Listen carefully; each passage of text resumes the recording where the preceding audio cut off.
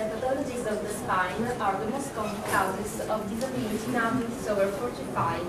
One of the most effective methods to ensure disability of the spine works through the rigid flux of the unstable vertebra by a fixator until the interval diffusion. Internal fixator connect two or more vertebrae, hold them in the correct position and prevent them from moving until the orthodontic or not take place. The majority of current devices are based on metal screws which are placed through the pedicle and into the vertebral body. The X-ray image shows an example of system fixator using a pedicle screw. The additive manufacturing is a powerful new tool that offers the necessary competitiveness to companies that produce prototypes or high-complex products. In the field of realization of medical products, there is the possibility to realize purest materials with controlled pore size combined with massive parts. This feature gives to the device excellent ability to also integrate for the secondary stability.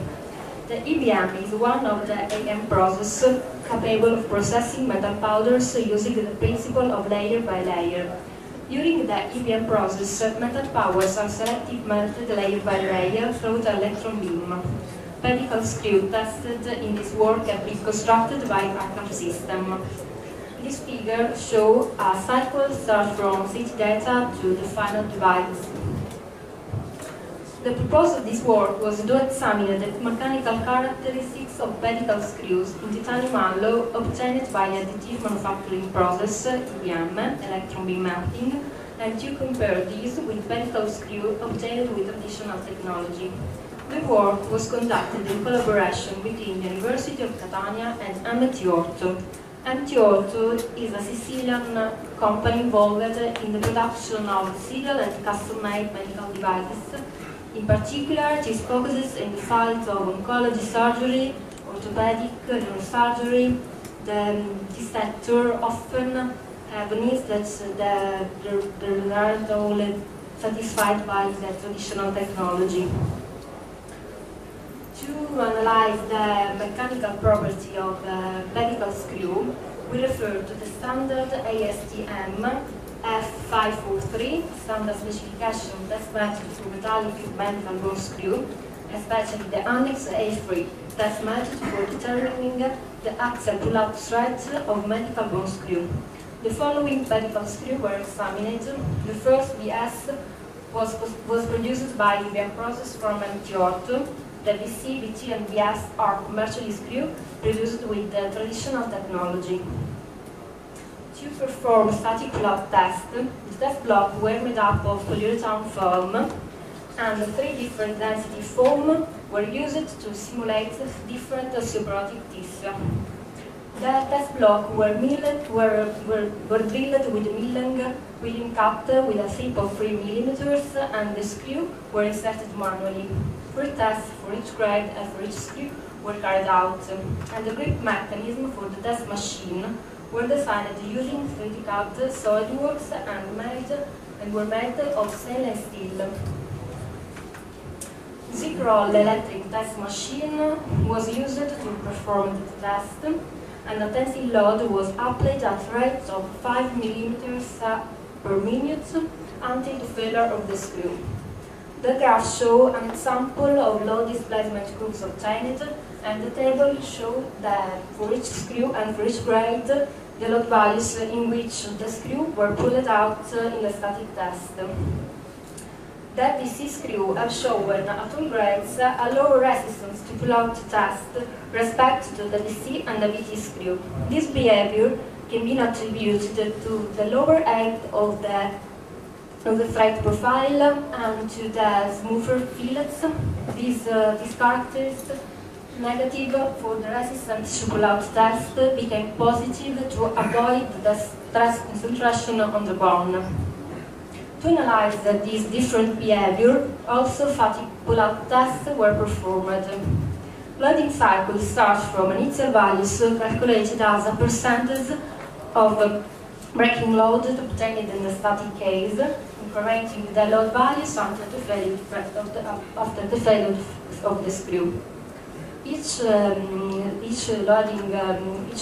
step applied 100 times sinusoidal tensive force with constant amplitude and the loading ratio equal to 0. The cross head speed was set at 200 Newton per second. The fallout forces in dynamic conditions show a lower difference than in the static case. To analyze the different interface between screw and bone, also photoelastic analysis and finite element analysis was performed. For the photoelastic analysis, the screws were inserted manually within the block of photoelastic material, previously drilled with milling cutter with a tip of 3 mm. To characterize the photoelastic material, a tensile test was performed on a narrow strip, and the specimen was observed on plate polariscope with white, yellow, and green light sources. The fringes were quantified in situ. The number of fringes were 16 for VC screw and 8 for the VS screw. This result confirms what was previously stated: a fate with a smoother profile ensure a more uniform distribution of the stress and reduce the notch effect. Finite element analysis was performed with the software ANSYS bench to reproduce the same condition studied with the photoelastic analysis.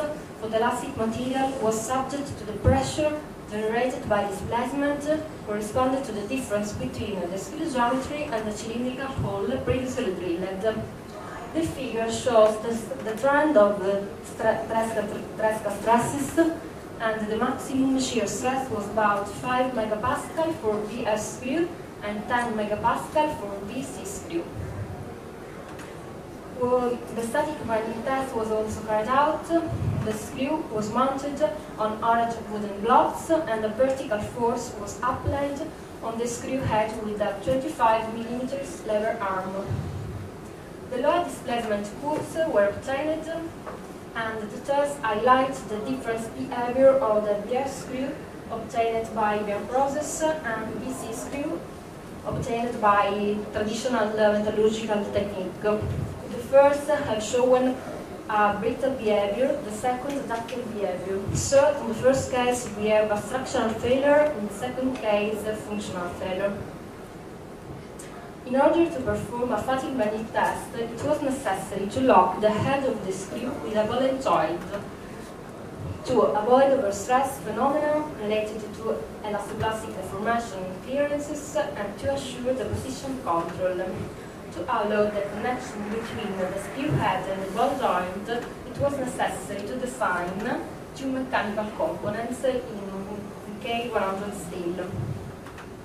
The fatigue bending test was performed under displacement control, and from the knowledge of the low displacement curves obtained in the static case, it was possible to design a sequence of increasing level displacement, and the applied load and the temperature were recorded over time simultaneously. Surface temperature was evaluated in real time through a thermographic camera, and the temperature trend was recorded in 4 specific points: 2 spots on the screw in the area subjected to the great stress, and 2 spots on the wooden block. By applying the Risitano method, it was also possible to obtain the fatigue limit and the fatigue curve. The stabilization temperature was plotted as a function of stress due to the bending moment,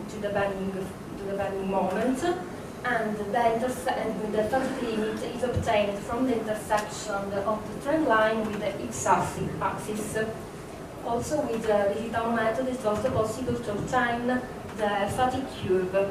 Even with a limited number of the specimen, the thermographic analysis allowed to obtain the fatigue limit of the component studied, that was 314 MPa for VS screw and 217 MPa for VC screw. This work was performed a preliminary analysis to assess the performance of pedicle titanium screw obtained by the chief manufacturing process IBM. Experimental and numerical test was performed to compare the IBM screw with the commercial screw. The test carried out has shown encouraging results. The first screw have higher oscilloconductive capacity, have shown a lower stress concentration factor and higher bending resistance, but also showing lower pull-out resistance and a brittle behavior. The second experiment stage have shown higher stress concentration factor and lower bending resistance, but also higher pull-out resistance and ductile behavior.